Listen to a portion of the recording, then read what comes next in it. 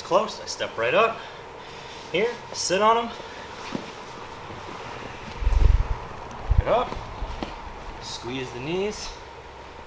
If you don't like the leg and it's not working, I come in here, I grab my thigh, my arm, or just shove it right through.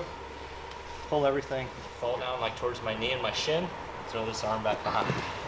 Here, again, I'm not kicking him up and over. I'm just sitting him to his butt.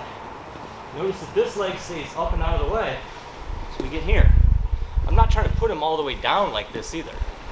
This is where if he starts moving, he'll get his head out and unwind the thing, okay? I'm actually trying to prop him up. So you gotta keep him up like this. Now when he tries to unwind his head, it's harder for him to do. He's in.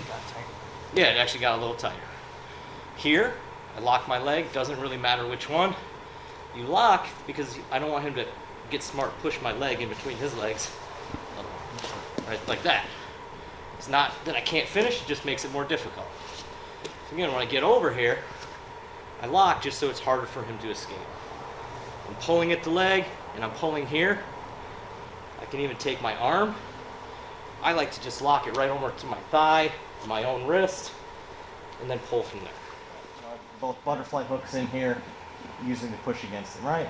So I had the person posture like this, shallow overhook. Again, I'm going to kick him on an angle this way.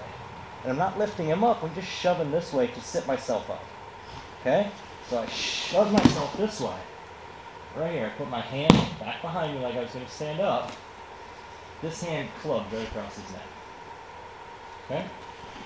Make sense? Club. I'm going to just kick my legs all the way out. See how I fed his head down and around.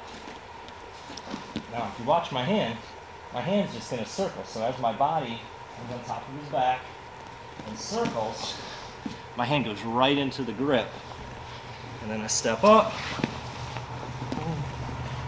And finish a little bit. This snaps him down as I fall back and I start to turn. So he's lifting his head, and as his head lifts, there's my thumb in the grip. Okay? See how we never saw it coming, right, Nick? Never saw it coming. It's sneaky. Look, my foot's here, it's loaded. Step close, up, and over, bring him in, sit him up. Post, so if he does drive back into me, he's running into a little bit more of a wall. I can always stand up. Here, switch the arm. Remember, I had this. I'm just chopping, hands open, right across the back of the neck. Again, I'm not going to stand up. I'm not going to like hip heist and come way up like this. I don't need to. I literally just throw my legs back kind of where my hand is. And I'm just kind of scooping him forward a little bit. I notice my hand's starting to rotate down towards his face. From here, I put my shoulder right on his back. Some downward pressure. So as he's trying to push up, he rotates right into the move. Here. Okay? And I set myself up, and I finish like that.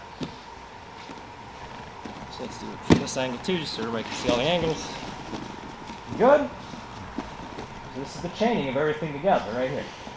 Grab the head, shallow overhook, kick, and switch your hands. Throw your legs back. Don't get too caught up in like doing it proper. It's just, see his head kind of hit the mat. He had to catch himself. His hands are on the ground. Put my shoulder weight right on him. Now he's like, why is he pushing down on me? So he starts to lift. There's the grip, the step, and finish.